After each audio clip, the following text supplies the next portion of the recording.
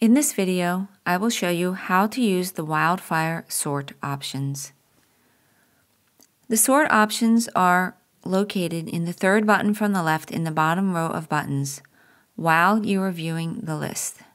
So I'm going to tap on this button. Then you can see in the bottom half of the screen, there are 4 options for how to sort wildfires. I can sort them by acres burned. And this will bring the largest wildfires by acreage to the top of the list. I can also sort the fires by distance from my location. And this will bring the wildfires that are closest to my location to the top of the list. Fires can also be sorted alphabetically.